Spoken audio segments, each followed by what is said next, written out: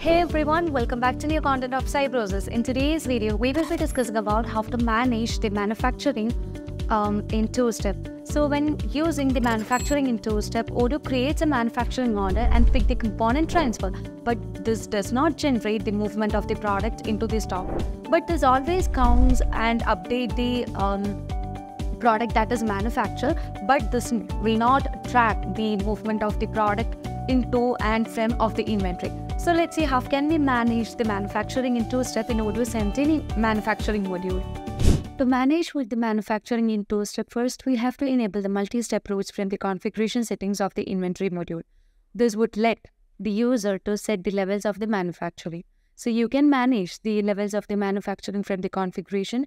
Under the warehouse management, we can find the warehouse where you can set the manufacturing levels such as pick components and then move to the manufacturing center in order to manufacture the item.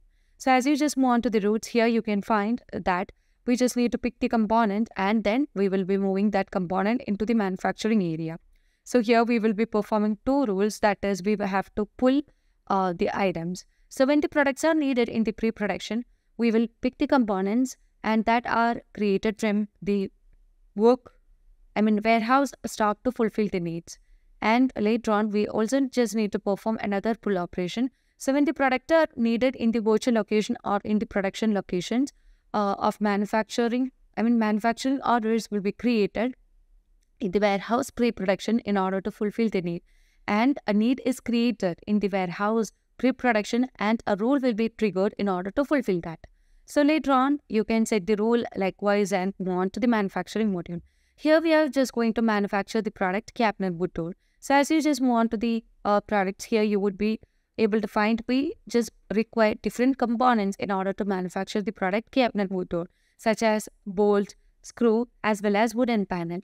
And we just need to tell our system that we require these components in order to manufacture the product cabinet wood door. So under the bill of material here, you can see that we can set the reference as two-step. As we are just going to manufacture this product, you can set the BOM type likewise, and you can set the components that is required for manufacturing the item. So in order to manufacture the product cabinet wood door, these components will be removed from the inventory and the main product cabinet wood door will be manufactured. So the product have to be picked from the stock and moved in order into the pre-production area. So this will be done under the operation assembly line 1 work center, and that the operation will be assembling of these items in order to manufacture the cabinet wood door. So once you have done with that, you can just move on to the operations and choose the manufacturing order, and let's create new manufacturing order where you can choose the manufacturing order, which is two-step with cabinet wood door. As you just choose the BOM, all the components and work orders will be auto-populated over here. Now let's confirm the manufacturing order. But under the work order, you can see that the components are waiting and we just need to pick the item and move to the pre-production area. So in order to do that, we have to perform a transfer. For that, you can just click on validate. And here you would be able to find that now the components are ready and we can plan for manufacturing the item from the work center assembly line 1. So click on plan and here you can see that now we can just start manufacturing. Now once the manufacturing is done, you can just click on done and we have just done with that. But still the inventory cycle or the inventory count won't be updated over here.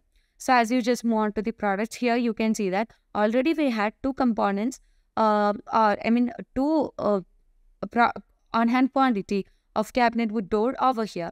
Now in order to update the quantity, we have to close the production.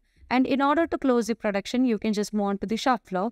And here you can just click on close production for the cabinet wood door. So as you just close the production and as you just move on to the product cabinet wood door, here you would be able to find that the component or the on-hand quantity of the main product cabinet wood door is now updated and set to 3. From this, we can conclude that this is how we just manage with the two-step manufacturing in Odoo 17 manufacturing module.